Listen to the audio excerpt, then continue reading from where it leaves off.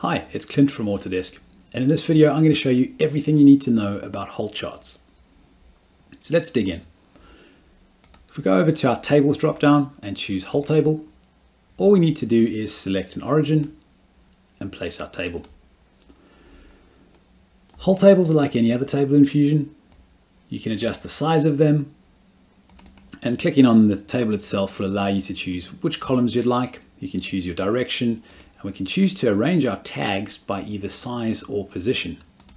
We can also rename our hole table. So maybe instead of hole table, we'd like to call this hole chart. And you'll see our updates come through. A nice addition to our hole tables is that they understand ordinate dimensions.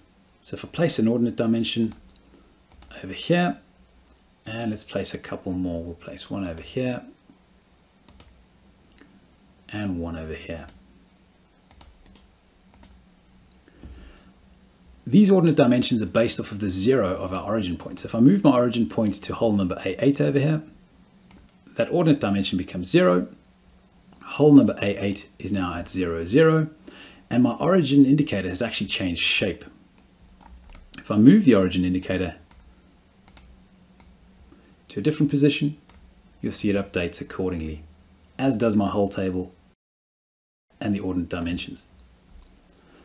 Hole tags can be moved individually or by box selecting.